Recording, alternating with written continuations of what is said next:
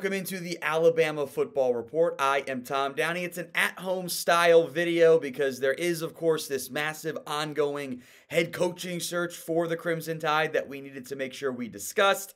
But I'm at home with the 2-year-old kid today, so wasn't really going to be able to come into the studio to film. So it's this or nothing. I know we don't have the fancy graphics. I apologize for that.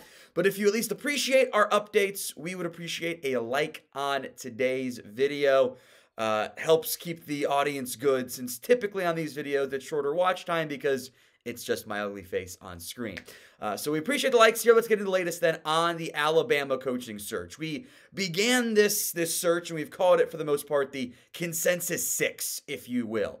In no particular order: Steve Sarkisian, Lane Kiffin, Dan Lanning, Kalen Deboer, Mike Norvell, and Dabo Swinney. On every single list you've seen, those were the 6 names that were always on it.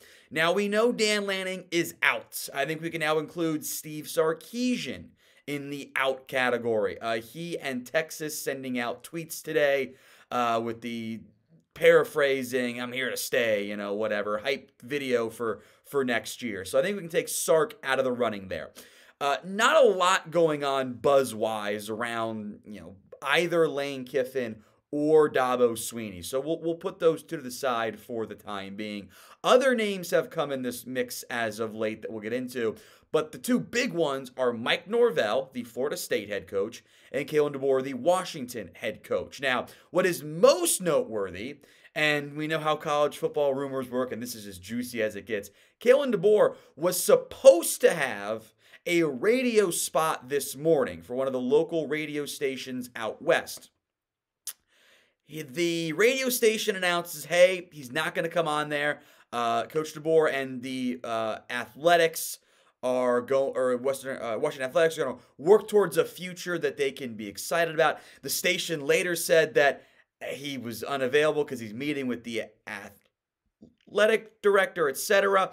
And Bama Online, the On3 side, is reporting that Kalen Deboer has met with Alabama, or likely has met, I should say, with Alabama Athletic Director Greg Byrne. Mike Norvell is going to get a meeting and an interview as well. We'll come back to Tommy Rees there. But very clear to me that Kalen Deboer is one of the top targets, as much as we can gather from this type of stuff, knowing that Bama's keeping a fairly tight lid on it all.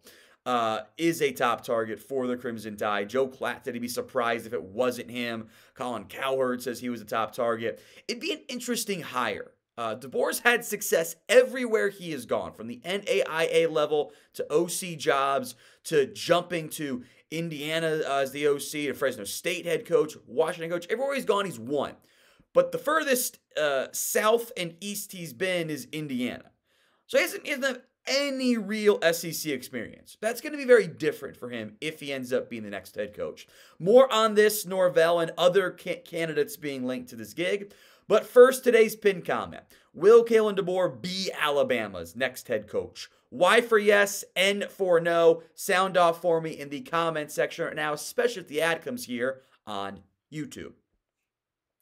Deboer's gone 25-3 in his time at Washington.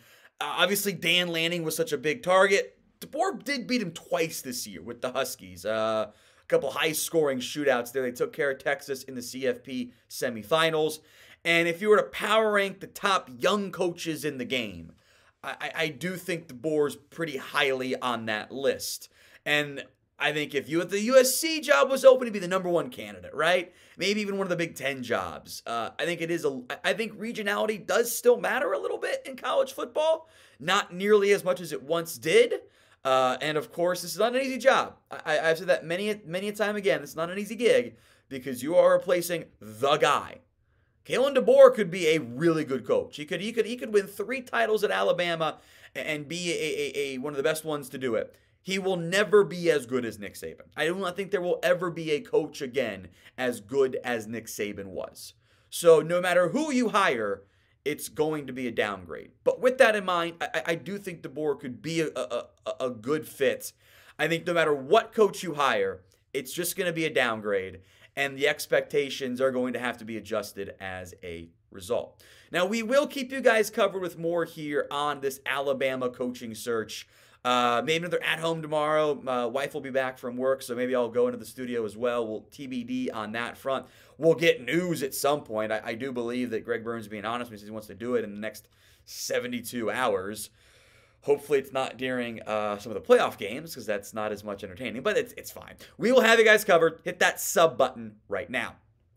All right, over to Mike Norvell. Again, sounds like he's in the running here as well. I don't know if there's a true 1A, 1B, 1, 2, 3, whatever the pecking order is. FSU and Norvell have sent us some tweets about the Seminoles, which I think is a little bit more of just keeping things on the steady. Also worth mentioning, FSU now dealing with NCAA infractions. Their offensive coordinator getting suspended. NCAA came down aggressively hard on Florida State. Having read what they've done, a little bit over the top, I would suspect. Nothing against Norvell, by the way. Seems like it was the OC and the boosters and the NIL guys not following the rules that Norvell allegedly laid out pretty clearly. So I do think Norvell is still in the running here. If I had to say the top two, again, it's all vibes based. It's all based on the reports and rumors, right? We don't really have a lot of great inside info because they're doing a pretty good job of keeping it tightly lipped. I think Deboer and Norvell are your top two candidates for this job. Who do you want, realistically speaking, as the next Alabama head coach? Sound off for me in the comments section right now.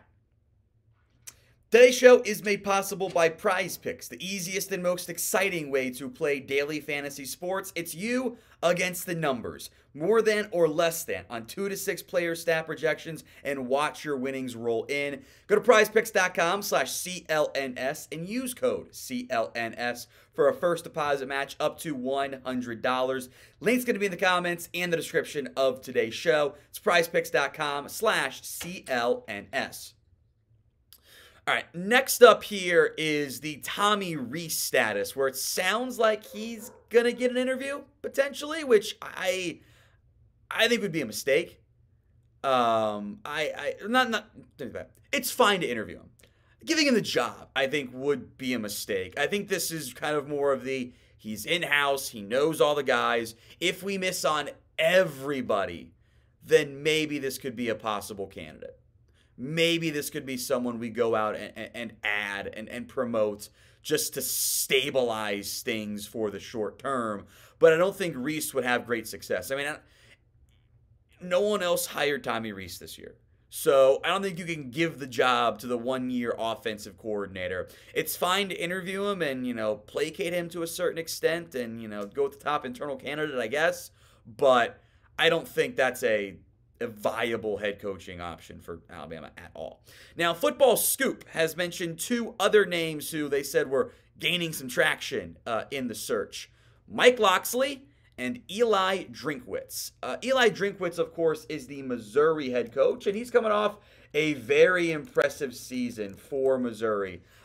Really great growth this past year for overall. 12-1 in 1 year at Appalachian State, goes to Missouri 5-5, 6-7, 6-7. Like, okay, this might not be a great thing. And then he has the double-digit win season this year for Missouri. They're going to be among the top CFP threats now. They were the second best SEC East team, and I'd argue maybe the third best SEC team. Ole Miss probably in that conversation as well. I think that's kind of based all on 1 year.